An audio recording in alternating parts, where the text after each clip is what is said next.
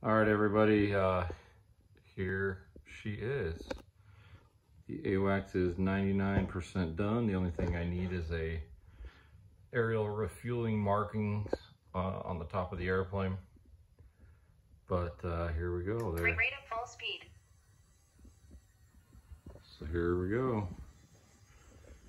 There it is, the AWACS. Landing flaps extended full. She's all ready to go. Super awesome. So there's a lot of people that want to know my battery placement and how I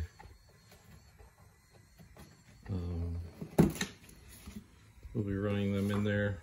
So there will be one battery here, and I added another tray where I made it, and the other battery is going to go right there to help with CG a little bit.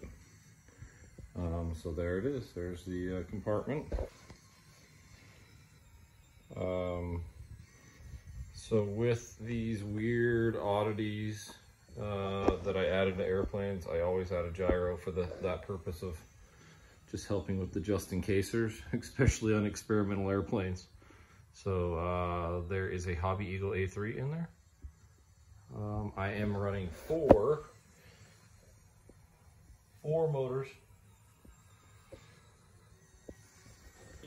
And just so people don't say, well, where's the motors? Well, they're in there. So there it is. The Salt production version of the E-3 Century. And so there we go.